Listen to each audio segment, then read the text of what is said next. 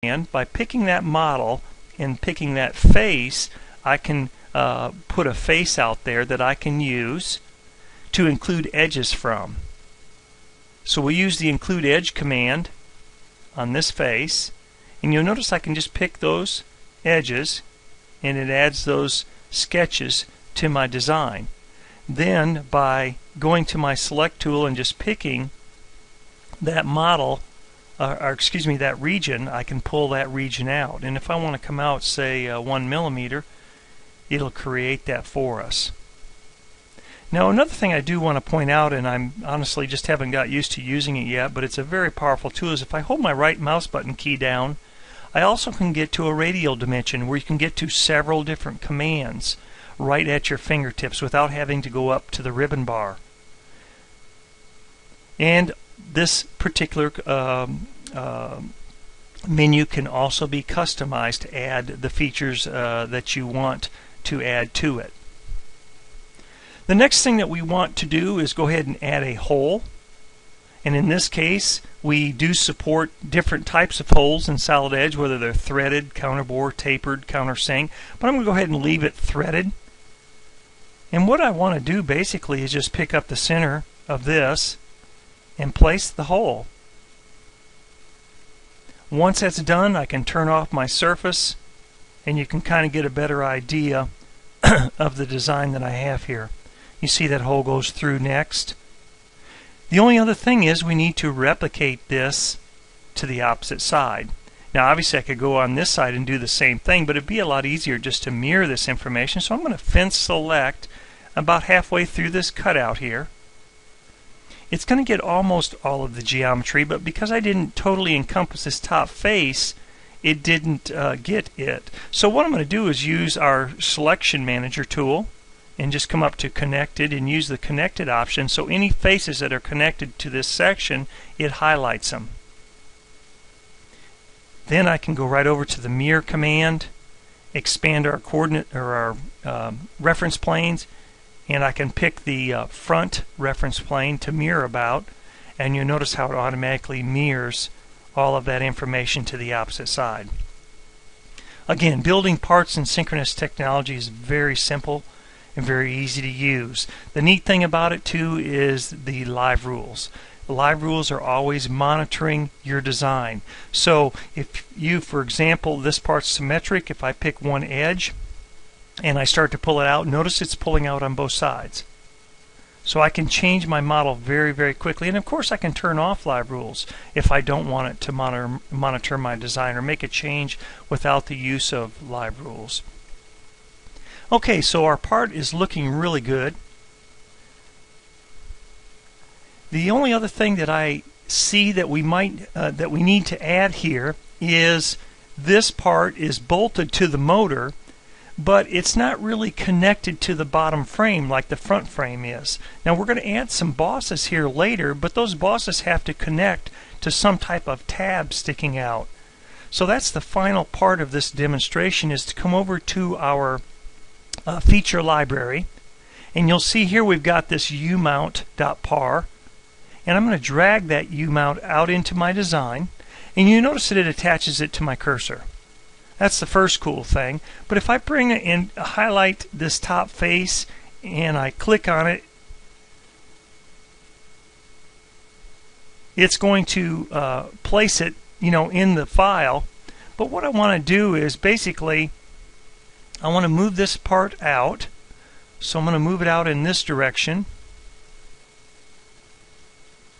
and I'm going to have it offset about a millimeter. You can see the gap that I have there. Then what I want to do is I want to move it into correct position, so I'm just going to click the click and let go of the origin, and I'm going to put it on the corner of that particular tab. That allows me to drive that to this endpoint, and then I can also go up with it to the top point.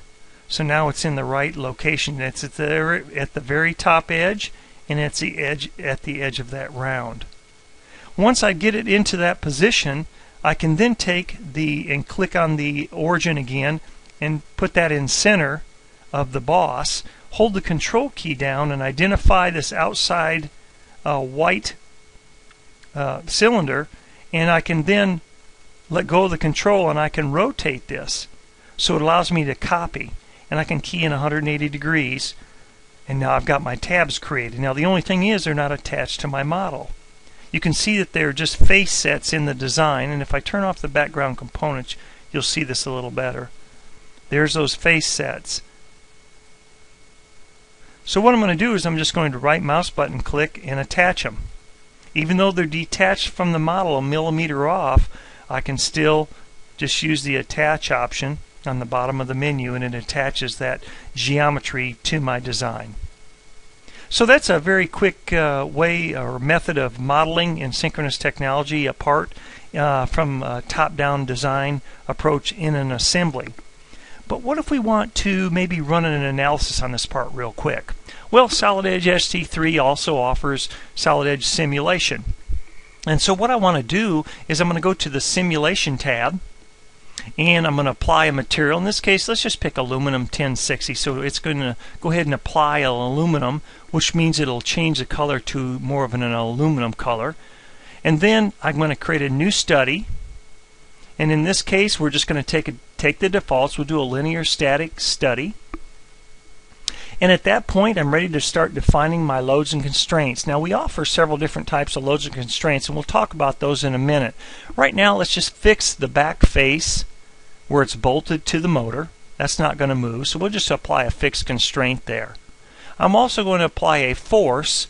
Now, I'm going to apply a force to this face here, even though, and I'm going to have it going toward the front, even though it's probably not going to actually move in that direction, but when we put that bearing in there, the motor is going to move up and down or front and backwards. There's going to be some pressure applied there, and this is just going to give us a way of running an analysis on this to see how strong the model is in this area.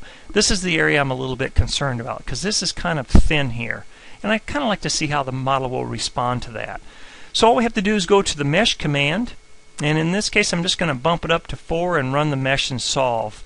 So it's going to first mesh the model, and then it's going to run it through the Nastran solver. Now you can see that it brings up mesh properties, and it starts meshing, going through the meshing operation. Then it'll go through the solve, and then the final results will be created.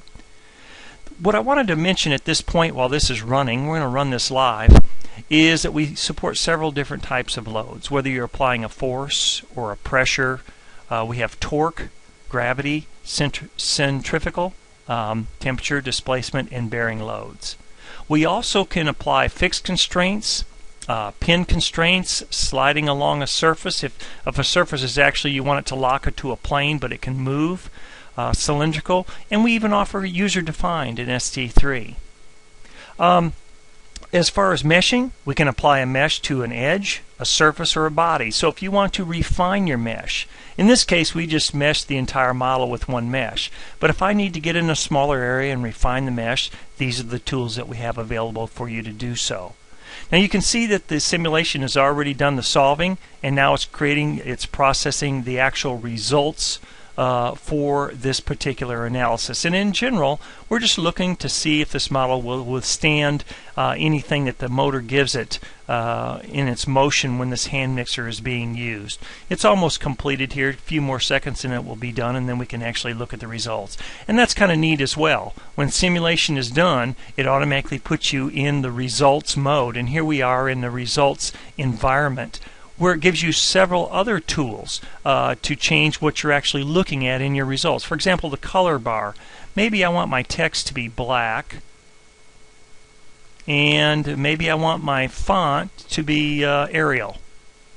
And it just gives you better, black with this particular background just looks a little bit better. So there's really an unlimited amount of things that you can change to get the different results that you want to look at. For example, we're looking at smooth contour right now. If I go over to banded, you notice the difference in banded contour, and then of course we've got element contour. So whatever you're looking for as far as contours, we support that. We can also animate this. If I click on the animate button, it's going to put this into an animation mode and show you. Now this is an extreme. It's set to 10%. Actually, this model won't move near this much at all. But it does give you an idea of how it actually would move. Now we're looking at stress, and obviously we're well within our stress. You can see where that is. If we look at displacement, you can see that this model will have no problem at all with the stress that it's going to be under with this motor. So it gives you a quick idea, quick way of coming in and running an analysis on your model using SE solid edge simulation. I'm going to go back out of the model, and at that point we're done with this particular design, so I can go back to the top level of our design.